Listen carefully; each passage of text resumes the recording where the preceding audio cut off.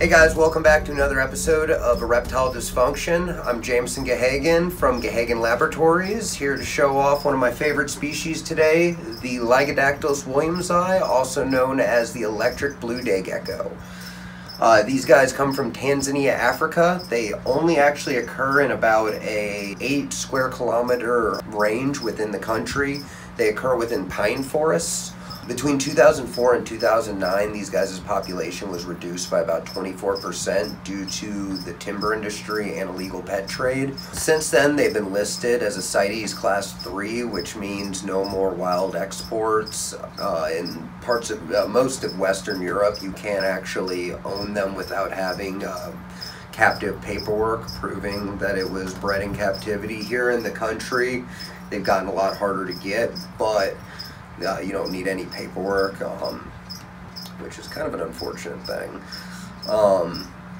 Why is that an unfortunate thing? It just proof that it's not, there's so much smuggling going on with all sorts of other animals. I just think that having proof, you know, if you have nothing to hide, why not? So these guys, being in the Ligodactylus day geckos, they are a smaller dwarf gecko. So a 12, 12, 18 is perfect size for them. People do go bigger. A lot of people keep these guys cohabitated with dart frogs. I personally don't. I don't think that both animals' needs will be fully met. I think that a lot of people have a lot of success doing cohab tanks with dart frogs, Pamillos, and Ligodactylus williamsi. For the frogs to be healthy, you're going to have it cool, which is going to mess with the geckos. You're going to also have to have it really humid for the frogs, which is going to mess with the geckos. These guys actually take it fairly arid. I spray them 4 times a day with a Mist King system. They eat a fruit-based diet along with insect supplementary. I offer them I have some right here actually. The Med Day Gecko Food. They actually have since discontinued this product, but there's another European product that I'm actually trying to import in, Croc Doc, I'm pretty sure it's called, but very similar dry food, so you can leave them in here for days. You'll see when they get wet or something, you can replace them, but it's a better option than having to replace wet Pangea that'll rot, mold within 48 hours. This stuff will stay powder fresh for about a week.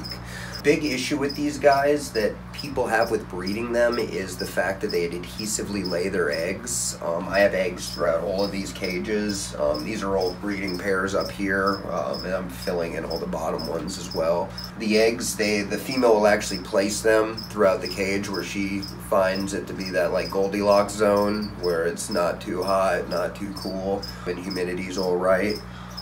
But the problem with this being is they'll usually place their eggs up so high that they are sex determined by temperature. Most 90+% of what's produced in the United States is all male, and it's just has to do with the types of lighting, the way we set up our cages, and also the fact that they just love laying it. If they're given a warm area, they will populate males. A little solution I've found actually in recent years is using these. These are flower shop tubes. They love using a nice little tight area to get into to lay their eggs, and they'll actually lay in the bottoms of them, and then you can pull them out and incubate them at a lower temperature outside of the cage. So we just sprinkle those throughout their cage, and you'll actually see the females sitting within them a lot. Nesting behavior, stuff like that. These guys though, I feed them 1/8 inch crickets. A lot of people go bigger. You can go up to 1/4 inch, but I just like the smaller food option.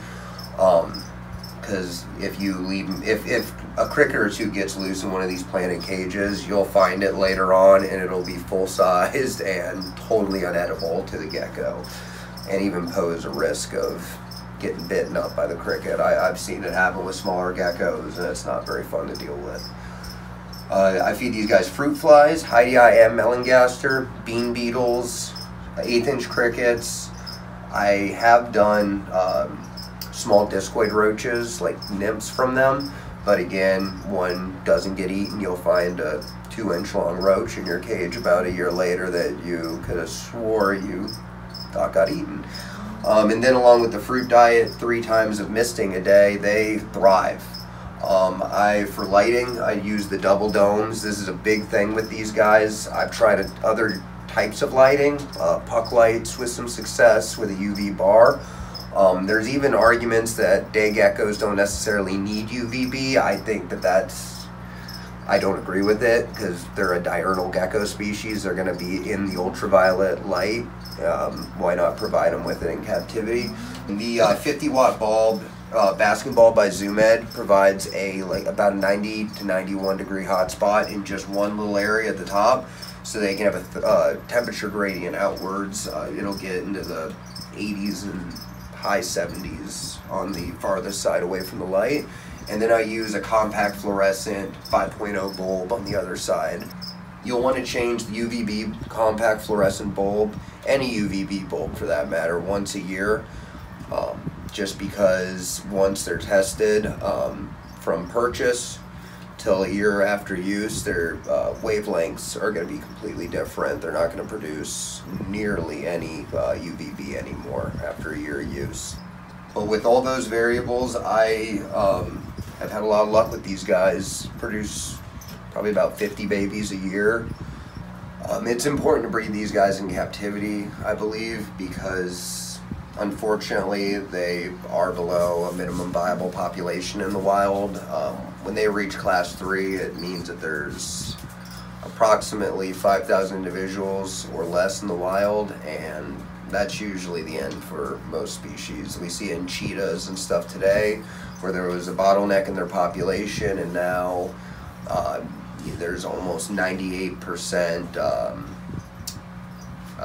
similar genes within the cheetah population. You just end up having it so that everything's so monogenized genetically that one ailment will wipe everything out. There's tons of species like the Madagascar tomato frog, Mexican axolotl that are all but extinct in the wild. There's healthy populations in captivity. So unfortunately, even though we'll never see it in the wild again, the zoo programs and the private hobbyist conservationists will maintain, in future generations. I found with incubation with this species, once the female lays 2 eggs, incubation can be anywhere from 50 to 90 days. I incubate anywhere between 75 to 81 degrees, and when faced with night and daytime temperature fluctuations, and which you face when they're left in the cage adhered to the wall, they will go longer, towards 90 days. And usually if they're on the warmer side, they will end up hatching male. Temp sexing usually favors male at warmer temperatures in most squamata. When these guys hatch as hatchlings, I'll put them into a large fly cup. What fly cultures we put our fly cultures into, I think it's a 16-ounce, pretty much like a soup deli cup, and I put a little bit of sphagnum or wet paper towels in the bottom, and I'll actually put it right in the cage so I can get a little bit of the beneficial UVB. We let them grow for a couple days in there with high humidity, and then they're put into our little hatchery where they're in smaller cage units that are set up arboreal, very small oak branches for them to be able to navigate around, and we use a high output T5 UVB bulb with them, and puck lights that are small. We actually get ours from Home Depot and set them up on a dimmer. We can get very small hot spots with them, and I found this very beneficial for raising young. These guys are very well known for their bright blue color, but it's actually only the male that will have the bright orange belly with the electric blue back. The females will range anywhere from a light, almost like a mint green, to a lightish blue, to even like a copper or a brown. The females will have a lot of variability to them, and also probably one of the largest mistakes with these geckos is when more than one male is together in an enclosure, they will form a little hierarchy, and blue is the dominant color. It's like peacocking. It's just the prettiest male will be bright blue, and the rest will try to mimic females by being light green or even brown. So a lot of the times people think they have a pair together until they start squabbling, or one male tries to overthrow the dominant male and he starts bluing up. So I've always just been a huge advocate of getting a jeweler's loop. You can get them off of Amazon super cheap, and you look at their femoral pores. Males will have black pores along their legs in a V. Females will not. They'll have the pores, but you will not see little black dots. The femoral pores act as scent glands, and they push out a little waxy secretion, and as they climb on stuff, they release it. So they'll leave little scent trails, essentially, and that's how they'll set up territory and attract mates in the wild. With these guys, you can actually go minimalistic. I used to keep these guys with just a fake plant for laying eggs, 12 by 12 by 18 zoom ed enclosure, lighting with just some oak branches in there, Pangea small ledge that holds the 0.25 ounce cups, so I could keep a little dish of water and a little dish of fruit food for them. But over the years, I found it more beneficial to do a little bit of live plants. You'll want to trim them a lot, of course, because they will want to grow towards the light and cover your mist heads. I'll have peperonia leaves go right in front of a mist nozzle so that the water will just drip straight down its stem. Besides that, you just trim them, make sure they don't burn under the lights, and the geckos love them. It gets them a whole lot of climbing room, and it makes them feel more naturally covered, while also increasing positive air quality. A lot of people kind of overlook that with planting cages, but your animals are breathing. That's the most important thing, along with food and water. Why not give them some better air quality in their cage? So I've always been a huge advocate of live plants. And you don't need fancy lighting. A lot of people think that it means LED lights. You just pick low light plants, air plants, different shade plants like pothos, peperonia, wandering Jew, and you can just take trimmings, move them around your cages, and they will take off. And in the dim light, that's all they really need. I also dust all my feeders with either Repashy Calcium Plus, or I use Zoom Ed Calcium with vitamin D3. It's very important for bone growth and egg development to have a high calcium diet. The fruit-based diets like Pangea, the Zoom Ed Gecko Food, those all have a balanced amount of calcium to them, so their insect load needs to be augmented with calcium as well. Well, that about wraps it up for this week's episode, guys. I hope you enjoyed it as much as I did.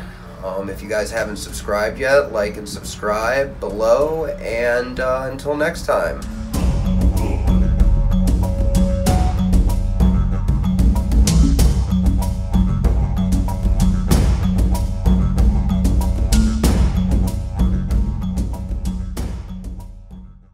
Thermo gradient out.